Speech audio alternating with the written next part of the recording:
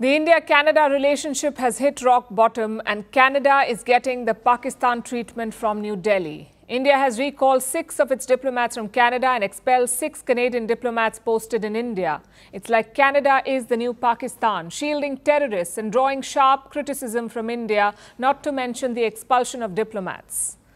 And there's only one person to blame for all of this: Canada's Prime Minister Justin Trudeau. His political agenda and myopia have driven this relationship to the ground. He finally spoke last night and only made the situation worse. Listen to this.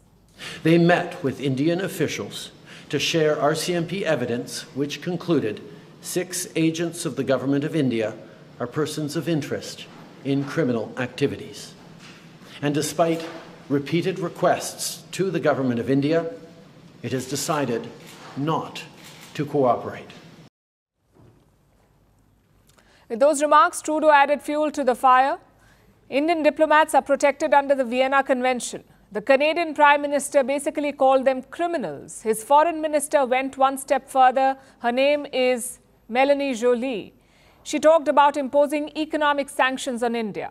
I'll tell you the exact words that she used. Everything is on the table. For the record, India is the 5th largest economy in the world. Canada ranks at number 10, so they should save the sanctions rhetoric for someone else.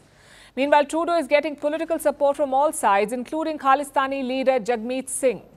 They were coalition partners, but Jagmeet dumped Trudeau recently. Now he has called for sanctions against India and a ban on the RSS in Canada. The RSS is the ideological mentor of India's ruling party, the BJP. Jagmeet Singh says ban them in Canada.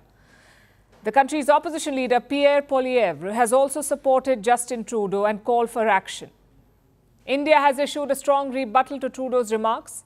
It has termed Canada's allegations, and I'm quoting from the statement, vague, not true, absurd, and preposterous imputations. In fact, let me quote from the statement further. Canadian Prime Minister Trudeau's press conference yesterday was the same old Trudeau saying the same old things for the same old reasons. This is what New Delhi was referring to. As the RCMP Commissioner stated earlier, they have clear and compelling evidence that agents of the Government of India have engaged in and continue to engage in activities that pose a significant threat to public safety.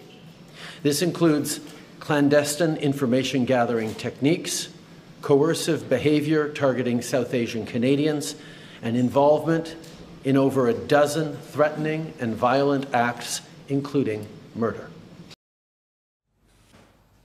So what is Trudeau talking about? The killing of Hardeep Singh Nijjar, a Khalistani terrorist. He was killed in Canada last year. The Trudeau government says it has proof against Indian diplomats that they are involved in the murder of terrorist Nijjar. Specifically, India's top diplomat in Canada, High Commissioner Sanjay Kumar Verma. Canada labelled him and 5 other Indian diplomats as persons of interest in their investigation. Yesterday, Canadian police held a press conference to share this so-called evidence. Now, you would imagine after so much controversy, they would come with solid proof, maybe wiretaps or intercepts or photographs. Let me tell you, they offered none of it. Instead, they went on a long rant of allegations. They accused Indian diplomats of involvement in homicides, extortion, and violent acts. These are the words they used: homicides, extortion, and violent acts. It's as far-fetched as it gets.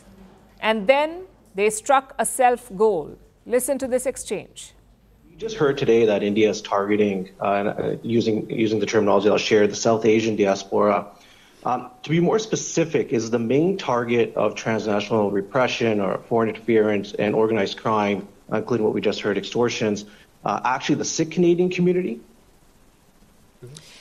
So yes, I mean, it is targeting the South Asian community, but what we've seen is there's specific targeting of pro-Khalistan elements in Canada, or members of the pro-Khalistan movement. And just for the follow-up, but we're talking about extortions, organized crime being used.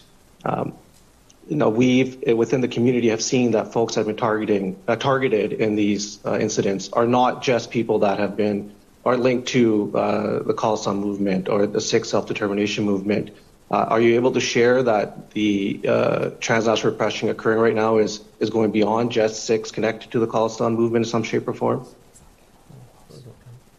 So, just in order to preserve the integrity of the investigations that are being conducted by our police of jurisdiction partners, I won't be providing any further details. That's practically an admission. Canada is shielding Khalistanis. Their police is saying it on record. These are Khalistanis who openly call for the breakup of India. These are Khalistanis who celebrate violence against Indian politicians and threaten Indian diplomats. The Canadian police confirmed that Canada is picking a fight with India to protect the very same Khalistanis. Meanwhile, after this blunder, Trudeau is hoping that his allies will stick with him. He's said to have spoken to the US and the UK. Reports say the US is supporting him. But New Zealand is sceptical. Their Deputy Prime Minister issued a statement. His name is Winston Peters. He said these charges, if proven, would be very concerning. Meanwhile, the security of Indian diplomats is being stepped up. High Commissioner Verma and his 5 colleagues will return to India by the end of this week. They are being given enhanced protection. They've also received threats from Khalistanis. It's a full-blown security and political crisis, and it's entirely of Justin Trudeau's making. Firstpost decodes the U.S. election, explains how America chooses its president. Your primer on the race to the White House. Everything you need to know about how America votes and its global implications. U.S. Election Explained. Every Monday and Thursday only on Firstpost.